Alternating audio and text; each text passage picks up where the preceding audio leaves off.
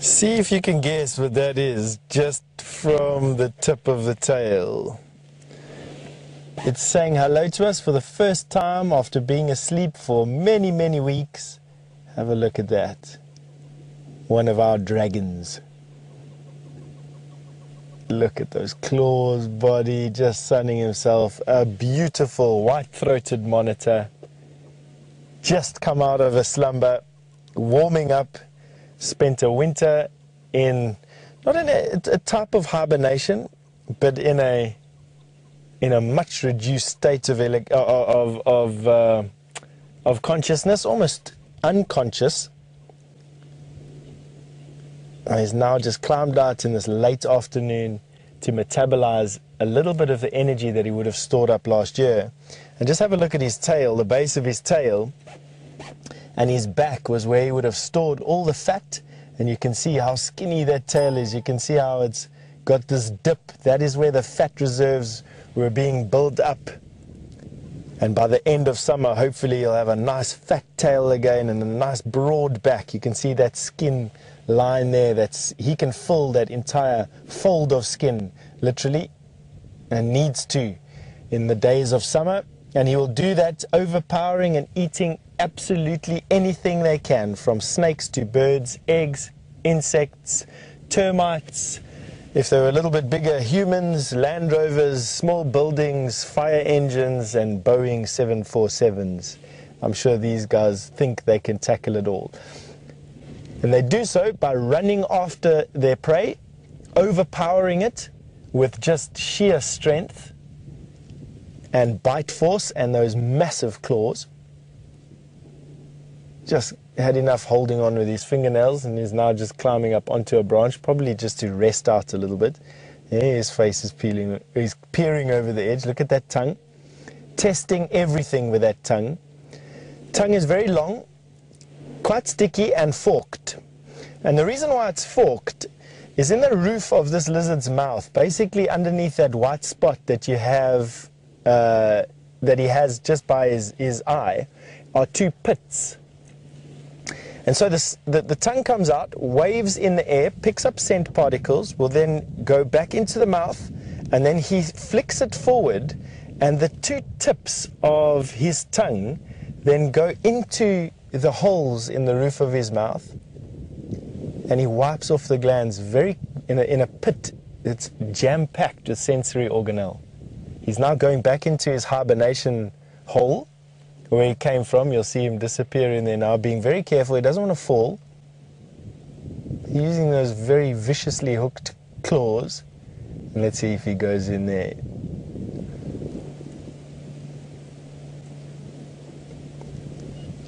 Just an absolutely fantastic sighting of this white-throated monitor. You can have a look at their hands, his four legs, four claws.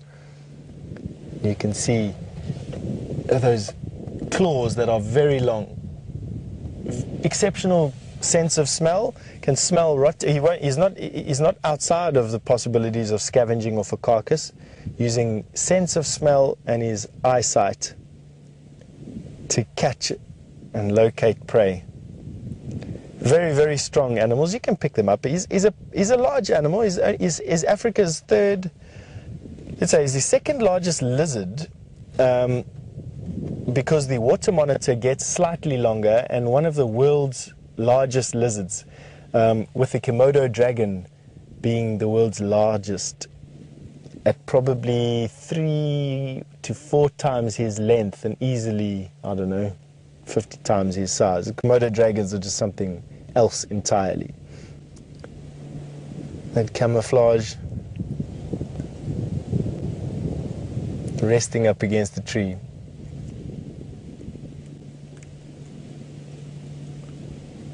Wow, expat, you've just sent through a comment saying you watched one on the Juma cam once digging up terrapin eggs. That's fantastic. I've never seen anything like it. I know they do eat eggs. They've got a big fondness for eggs, but having seen that and witnessed that, that's very special. Never in all the thousands of hours I've been out in the bush have I been lucky enough to see that. So hope that's one for the memory banks. Oh, he's just fantastic. Oh, Beard, you've just asked me how many species, well, firstly, hello, and secondly, you just asked me how many species of monitor lizard we have in the country. We've got two. We've got the water monitor, or the Nile monitor, as it's sometimes called, and then we've got the rock monitor, or the white-throated monitor, as this one is called. Those are the only two that we have in the country, with this one being the more terrestrial one, and the rock monitor being the more amphibious one. You find these monitor lizards all over the bushveld. They're a fairly common bushveld lizard.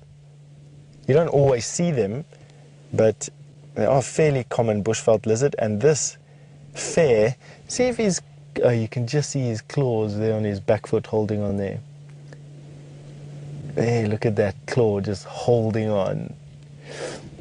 One of the favorite foods of a martial eagle is this guy, and there's lots of footage on YouTube where the teeth and claws of these monitor lizards are pitted against the bills and claws of the martial eagle, and you can go and have a look at how many titanic battles between these dragons and martial eagles have been filmed over the years. I've seen a martial eagle be dragged across a road by one of these guys before. Incredibly strong. That's his ear hole that you can see there behind his eye. Fairly large with no external ear flaps. Definitely no family of mine then.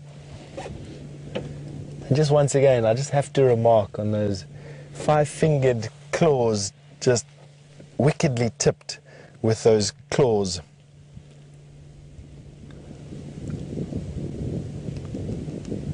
Just a fantastic sighting of this monitor lizard. Really has to be one of the best sightings. Kathy, you're absolutely right. I'm also going to join you in that statement. You've just said that you're going to enjoy spring with all these creatures that arrive, and that is 100% why I enjoy summer so much. It's just the diversity here is just so fantastic. You got from these dragons all the way through to the most minute, interesting insect. And all the flowers and all the birds come back, and all the vibrancy in the plants. The clouds that build up in the sky. I really am looking forward to summer again, I must be honest with you. But then, you know, when we're in summer and we're battling with the heat and you've sweated for 4 weeks non-stop, then you also miss these massive blue skies and the chillier weather. Let's see if we can go forward a little bit. I suppose that's just the nature of humans, never to be completely satisfied, hey? Now, we're not particularly sneaky in a 2-ton Land Rover, but let's just see what we can get right here. Let's see if we can show you his nest.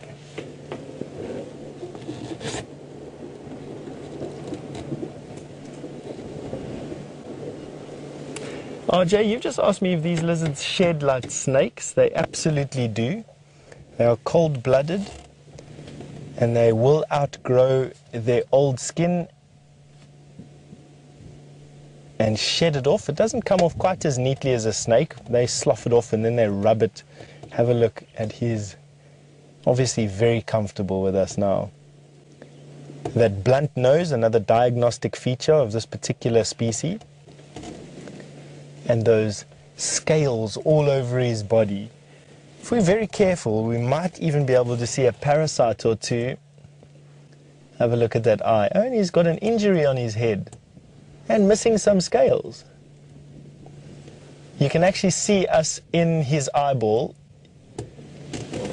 That pair of white shorts that you're looking at is on Bebop's legs. And you can even see our aerial. That is amazing. He's had enough of being the point of discussion at the moment. He's going back around to the other side of the tree. That's the hole he came out of. Look at those claws there, turning around.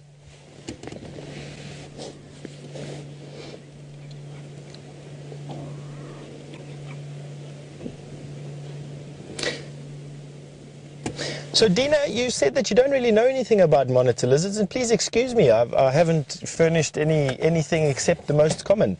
They do have the Komodo dragons have a venomous saliva. The rock monitors do not, but they've got an incredibly hard bite. They overpower their prey, which includes anything. Anything that they can catch and kill, they will do so. They use their claws, which you can see there. I mean, that is just something out of a horror movie, to grab and dig with. They don't kill with their claws, they just hold tight, and then the power comes from the bite, and then they shake the prey with their head. They'll thrash it from side to side, usually dismembering whatever they've got, swallowing it whole. They will eat near anything. They mate once a year. They lay eggs in the sides of termite mounds or at the bases of trees, and those eggs incubate for an entire year, and then they hatch with the first spring rains. As the rains soften the soil and the length of day is longer, they will come out and will immediately begin hunting. No parental care whatsoever once this female or male has done their job of laying eggs I've forgotten the word now. Made the lady lizard pregnant. Jeez, my brain is being fried by the sun over here, and I've lost my ability to communicate in the English language. You can see that the gape is fairly wide, got quite a wide opening mouth, and no fangs, just the serrated teeth. He's heard something, seen something. Let's see if it's not a martial eagle. No, not a martial eagle. He would be very wary of being caught in the open. I have seen leopard catch and kill these monitor lizards. I haven't seen lion do it. In actual fact, Mvula was the last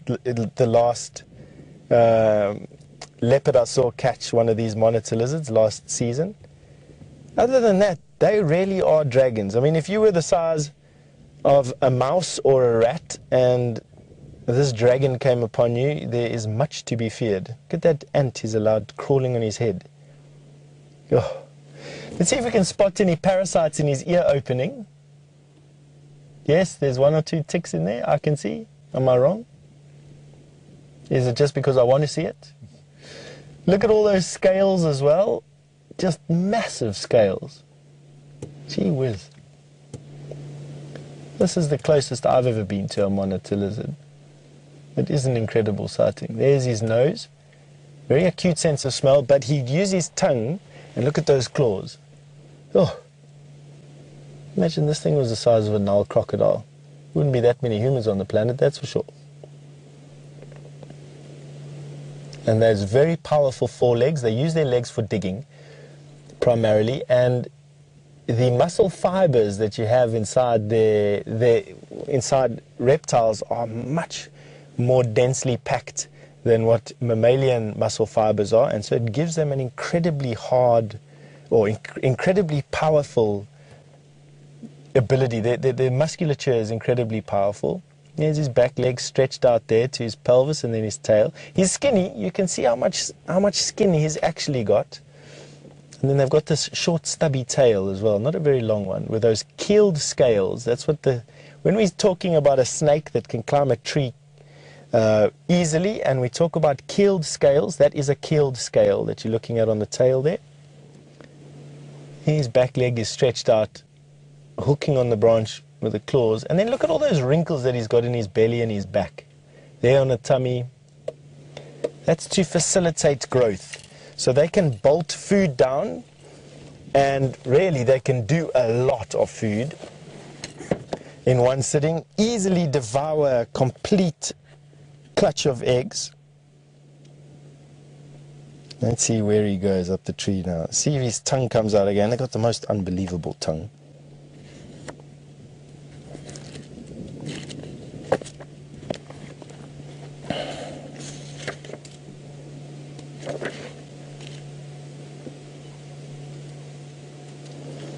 Very, very, very nice.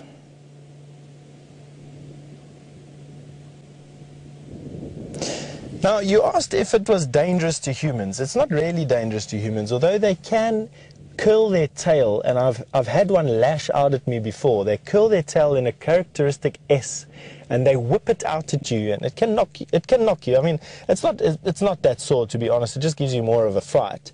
And then they can use their claws to rake you if you catch one, and then they bite as well. They've got a very, very strong bite. I have a fond memory of sticking a stick into a hole that had one in, and he bit the end of the stick, and I couldn't even turn or rotate the stick. Can you believe it? A bite there that'll easily take off your finger or do you some damage, at least, at all. Do we utilize them in any way? Absolutely. They have been used as food for people. You can eat their flesh. It tastes a bit like chicken, but then I think anything tastes like chicken if you don't want to really think about it. But it is a white, fatty meat. And just have a look at that.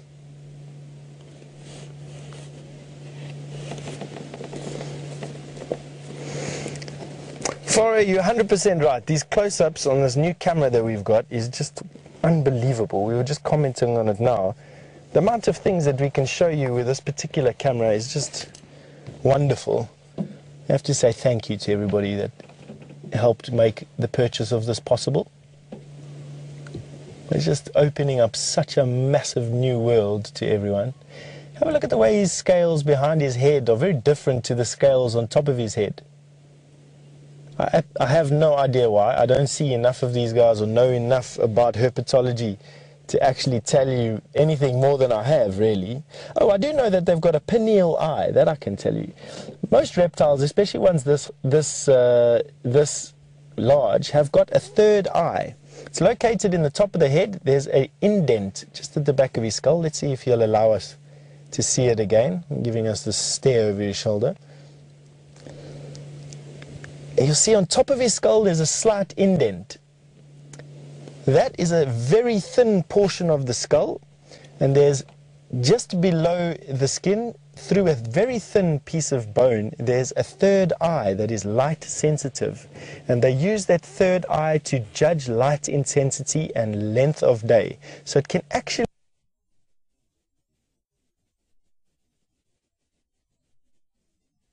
see, not well, I mean it doesn't see patterns or anything like that, but lizards have got a third eye in the middle of their head. I just found that a fantastic fact. So pineal eye that the monitor has used to judge light intensity and length of day. He's just tolerating us here. They're very good swimmers. They use their tail. You can see his tail's actually flattened dorso-ventrally, which means that it's squashed on the side. So you'll see there it's round, but as you go up to the swimming part of it, it becomes squashed top to bottom, well, squashed in the sides, and they'll swish that from side to side. They swim incredibly well. There's all the fatty deposits. That's where it was stored, and in his back, just in front of his hip, there is where he stores lots of fat over the course of the summer, feeding pretty much non-stop. They're cold-blooded, so they operate within a range of temperatures. Too hot, they die. Too cold, they die. Just right, although they don't have a set body temperature like we do. We've got a set body temperature of 37 degrees centigrade, 2 degrees up, we run the risk of overheat and dying, and 2 degrees down, and we also risk the same. Most reptiles can do a couple of dozen degrees, 10 degrees or so, up or down. Just have a look at the ease. He's just scaling this marula tree vertically. Very camouflaged against the bark. As I said, the martial eagle is his main predator, and then also honey badger will also catch and eat him.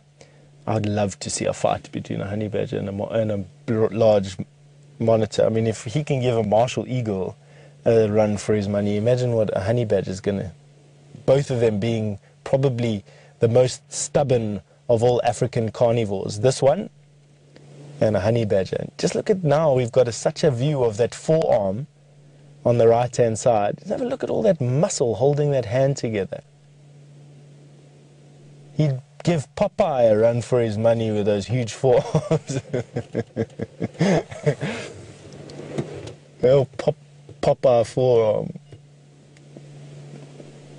I don't even know if those cartoons play anymore.